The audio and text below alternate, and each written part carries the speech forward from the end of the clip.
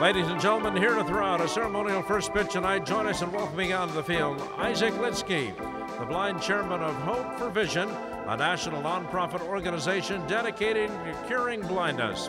Isaac is joined by his father, Carlos Litsky, along with Adrian Arsh and Betty Litsky.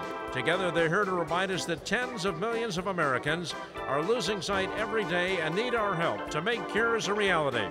Now welcome to the field former Marlin and Chicago Cub infielder Derek Lee, who represents Project 3000, a foundation to fight Leber's congenital amaurosis, LCA, an inherited form of blindness. All right, Isaac, let's get tonight's game underway.